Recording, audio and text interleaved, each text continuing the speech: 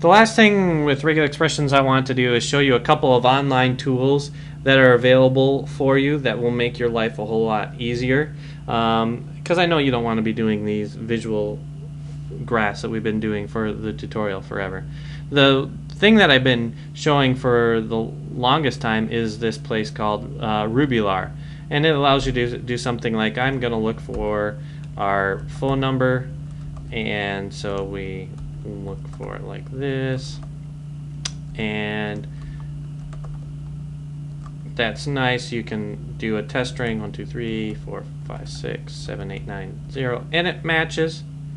And then you can do things like see that there's grouping in here.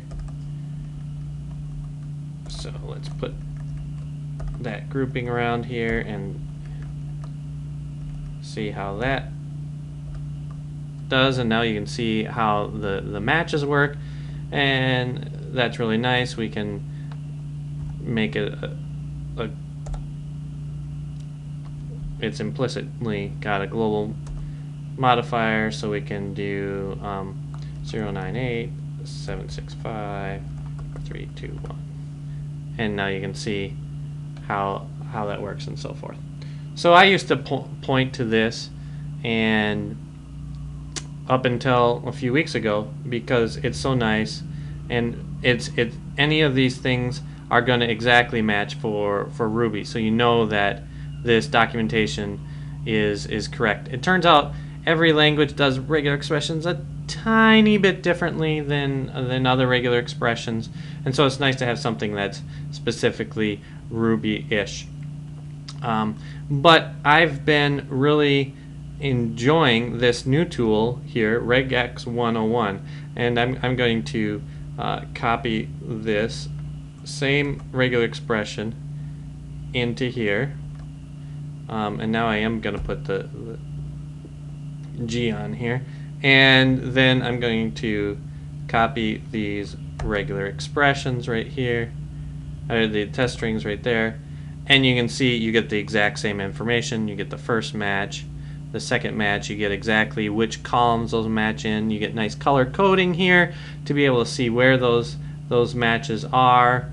You get a lot of information about that. You can turn off the G, and then the first one matches. It's pretty robust that way. And if you did like the visual model that we've been working with in class, it has something very similar to that, and we can see right here, here's our regular expression. This is what we're matching. This is where the matches are, and how they're doing that. And you can see the same thing here. There's a little backtracking involved because it can't match on the new line character. It has to match on the first character.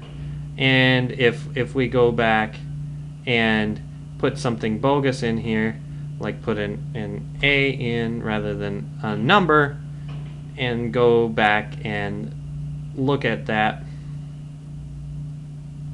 we can see all the backtracking necessary and so forth before it finally goes ahead and matches that second number in there. So I'm sure you were wondering if it can be done, it should be automatable, and it is.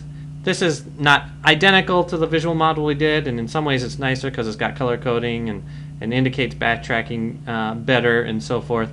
But that's available for you as well, and it does a nice thing of explaining in as much English as possible, and you can collapse things if you want, what exactly the different parts of your regular expression mean, so you can make sure that you have exactly what you want to have in there. Then finally, the tool I want to point to is this regexer, and we'll just copy the wrong thing. We will copy that and put this in here, and this is called a railroad diagram. Let's see if I can make it bigger. And right now it's not very interesting because you just go from left to right. But the nice thing is that this will if you can get from this left dot to this right dot, then you've got a matching regular expression. It shows you where the groupings are, so what the capture are. There's an implicit direction in here. You go through this digit 3 times before you can come out, and so forth. We can do something like put alternation in here, and we can say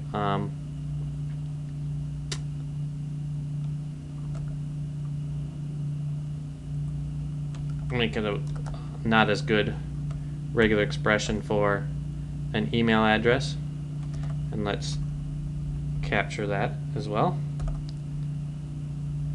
And now when we update that, we know now you get alternate paths through that. You can go through here to get to the end, you can go down here through the end, and you have literals, you have character classes. You can make your own character classes as well. Let's make a third one of that. Let's make a character class that is 0 to 9 and A to F. So this would be hexadecimal digits.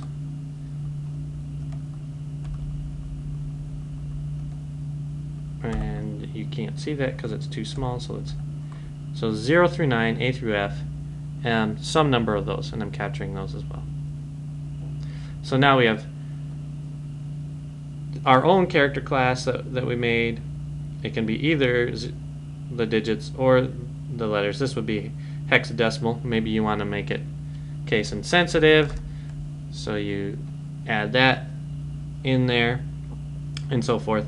This is called a railroad diagram, and it's another way to just say, what is the way to go from starting to finish? If I can get through the path somehow